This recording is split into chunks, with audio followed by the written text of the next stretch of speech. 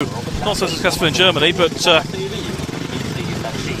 do feel that Berger, with his performances in the World Cup, etc., is a rider making decent progress.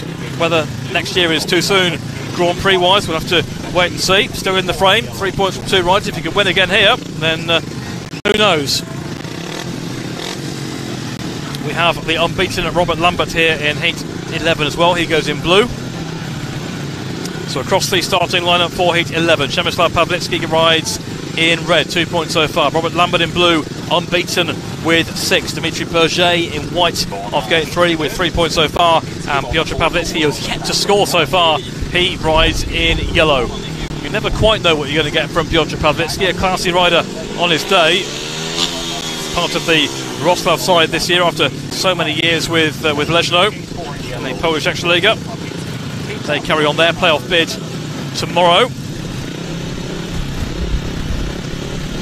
Starting marshal is making sure that Przemysław Pawlicki is exactly where he wanted to be. So he's on the inside, Lambert gate 2, Berger gate 3, and on the outside Piotr Pawlicki, and Lambert makes a lovely start there in blue. Lambert gets to the first bend in front. Now here's Piotr Pawlicki around the outside trying to turn back, and he sweeps through on the inside. That's the turn that Piotr Pawlicki has. Lambert will turn back and read it immediately off the fourth bend. They're going to get very tight there. Pawlicki way out of control and in the fence and down, and it's just not going right for Piotr Pawlicki, who is left in the fence on the fourth bend, battling with Robert Lambert. It was a great move by Pawlicki on turn 2 to find the speed to move through on the inside of Lambert. Lambert came back through on the inside on the third and fourth bend. They were battling for it. Then Pawlicki got out of shape in the deep stuff, picked up some drive and went down. And we are waiting for the verdict from the referee Artur Kazimierz as far as an exclusion is concerned. Pawlicki is still receiving some attention on the fourth bend. Let's hope he's going to be okay. It was a pretty awkward get-off there for the Polish rider,